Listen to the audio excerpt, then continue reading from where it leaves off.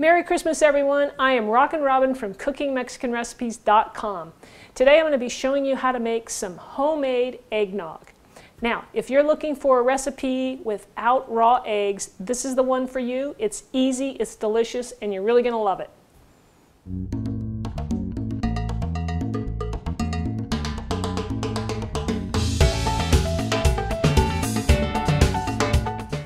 So the recipe I'm going to show you today serves 2 to 3 people.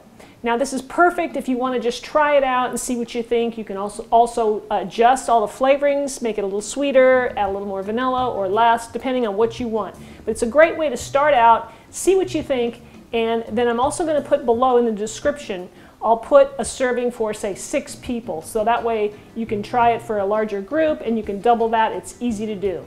So let's go over our ingredients and we'll get started. So we're going to start off, we're going to need a couple of eggs, and we're going to need 1/3 of a cup of regular sugar. Next we'll need 2/3 of a cup of whole milk. I want you to use whole milk for this so it's nice and rich and creamy. And then we also have 2/3 of a cup of heavy whipping cream. I like to use the natural, 100% natural one here. If you read labels, and I want to encourage you to do that, you'll see that some of them have a lot of other additives to them, thickeners. So the one I'm using, it has 100% just cream.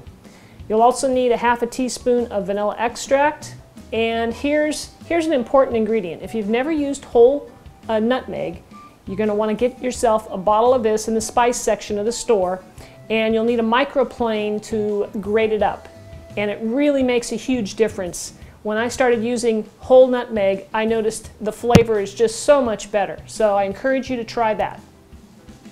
Okay, so what we're going to do here is we're going to go ahead and get us a bowl.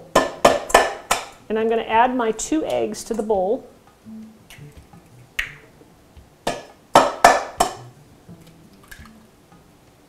And then we're going to whisk in our sugar. So we'll add our sugar to the bowl. And you're going to blend it up until everything is nicely combined and the sugar is dissolved.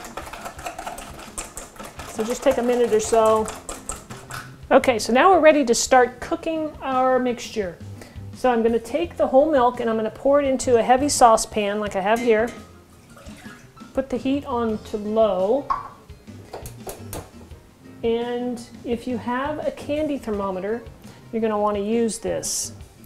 If you don't, basically just don't boil your milk. Get it really nice and hot and kind of like steamy, but don't boil it.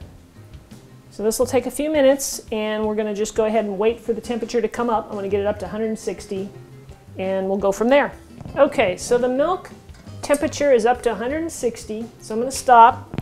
Now what I'm going to do is I'm going to whip this one more time. This is the egg and the sugar. And now we need to add this. We're going to be tempering our eggs here. So what we're going to do is we're going to pour this milk in very slowly while we whisk briskly. This will slowly cook or temper the eggs so they don't scramble. If you pour it all in at once, it's going to scramble the eggs. Now once I get this all mixed in, I'm just going to go ahead and do the whole thing. We're going to put it back in the frying pan, into the saucepan, excuse me, and we're going to go ahead and let it simmer for about 5 or 6 minutes or until the temperature gets back up to 160. Okay, so I'm going to go ahead and pour the egg mixture back into the saucepan, just like that, and then I'm going to go ahead and turn the flame back on to low. Get my candy thermometer, and I'm going to monitor the temperature. And I don't want this to get too hot because I don't want to scramble the eggs. We're just going to let this slowly get back up to 160. Now what we're doing here is we're just cooking the eggs completely so that we don't have any problems with salmonella or any other problems, any other bacteria. So this will cook it up and make it safe. Also, what we're going to look for here while we're cooking is for this mixture to thicken up slightly and coat your spoon. Now it's starting to get there, but it's not quite there yet. So we're going to let this go a little bit longer. But if you don't have the thermometer, that's what you're going to be looking for. You're looking for this to thicken slightly, and when you put your spoon in there, it coats the back of the spoon. See, it's not quite there yet. Okay, our temperature says 160. It's going up a little bit, but nice and slow. And I can see that it's thickening up. Can you see how this is coating the spoon now? That's what you're looking for. Okay. I don't know if you can tell, but it is getting slightly thicker. That means our eggs are cooking. And we're getting that coating. I want to go just a little bit longer. Just be careful not to burn it. But now you can see it's coating the spoon. Okay. So at this point, I'm going to stir it all up really nice. I'm going to turn off the heat. So now what I want to do, I took the mixture off the stove. It's sitting right here. And now I'm going to take my bowl and I'm going to put my 2/3 of a cup of the heavy whipping cream into that bowl. I'm going to add my half a teaspoon of vanilla extract to that. And I'm going to hand mix it. And what I want to do is I don't want to whip it completely. I just want to thicken it up a little bit before I add it to my egg mixture. This will take about a minute or two to do. Okay, you can see here that it's starting to get a little more body to it. It's not completely a liquid. And that's about where I want to stop. Now back to my egg mixture. I'm just going to stir it up a little bit. And I'm going to add the cream mixture to it.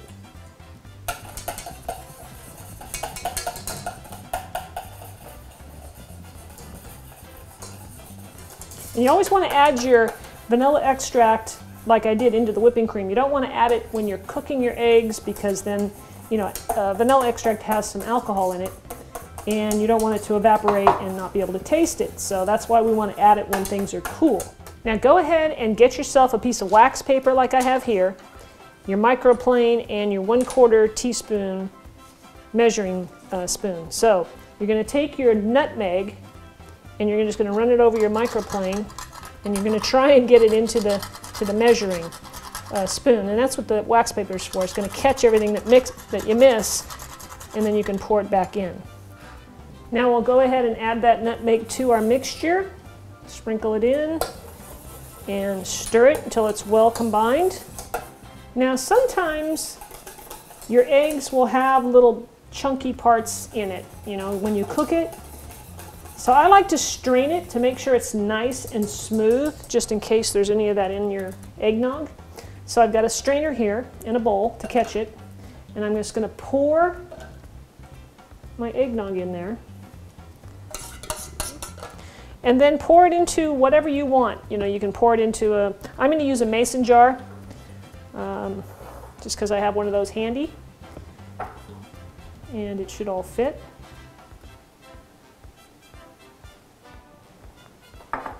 And now you just chill it.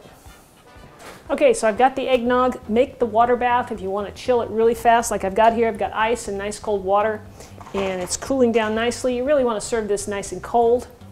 And I'm excited about tasting it, so I'm going to go ahead and give it a taste. Get a spoon. Just going to stir it up a little bit.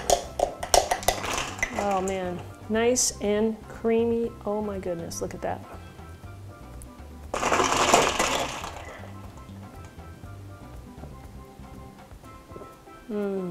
Just a little too warm yet, but man, the flavor is there. And really, get yourself some of these whole nutmegs. They make a world of difference. You just can't imagine. It's just incredible.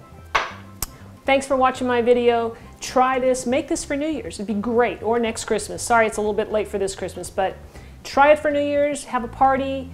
Everybody's going to love this. It is delicious. So thanks for watching, and we'll see you next time. Leave me a comment below, and don't forget to subscribe to my channel right up there. All right. Talk to you soon.